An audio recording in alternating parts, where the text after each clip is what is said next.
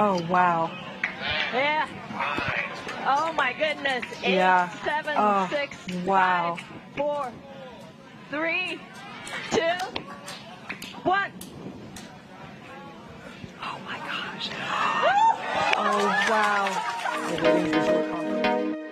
In a massive success for the international scientific community, NASA successfully managed to collide one of its spacecraft into an asteroid.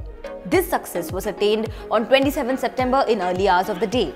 In fact, if you would have done a Google search for double asteroid redirection test, the DART spacecraft would have flied in from the left and would have knocked the results page askew. This was how Google celebrated the mission in its own style. Today, we take a look at what was DART mission and why NASA intentionally hit an asteroid and what it hoped to gain from it. But before that, don't forget to like, share and subscribe to Oneindia. The aim of the mission was very simple: to test an interceptor technology that can protect Earth from any future possible collision. What NASA managed to do was to let one of its spacecraft, sent especially for this purpose last year, crash itself against a small asteroid that was orbiting the Sun 11 million kilometers away from Earth. The mission's name was DART, that is, Double Asteroid Redirection Test. And the name of the technique we are talking about is kinetic impact. This was the world's first planetary defense technology demonstration against any perspective of interplanetary collisions.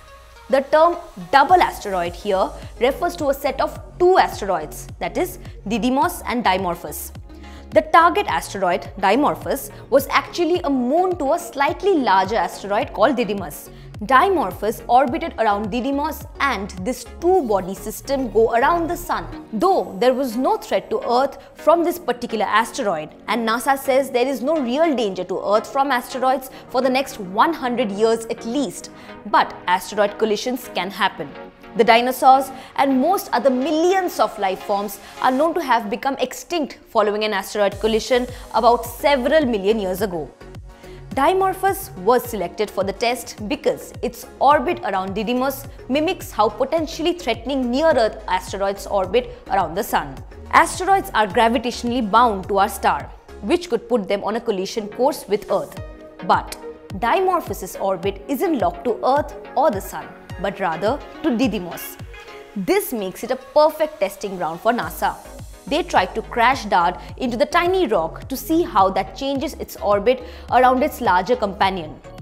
Small asteroids keep entering the Earth's atmosphere regularly, but burn out due to friction before they reach the surface. Some of them often drop to the surface but are not large enough to cause any harm. The real danger is from bigger asteroids, the one that destroyed the dinosaurs and was about 10 kilometers in width. According to NASA, an asteroid that big comes towards the Earth only in about 100 to 200 million years. But smaller ones are more frequent. There is a probability that an asteroid of the size of 25 meters would come once every 100 years. And this made it important to test such intercepting technique. The full picture of what the system looks like after the impact will be revealed when a European Space Agency mission 4 years down the line called Hera will survey Dimorphos' surface and measure its mass, which scientists can currently only guess. We hope you like this new video. Thank you for watching. Subscribe to Oneindia channel and never miss an update.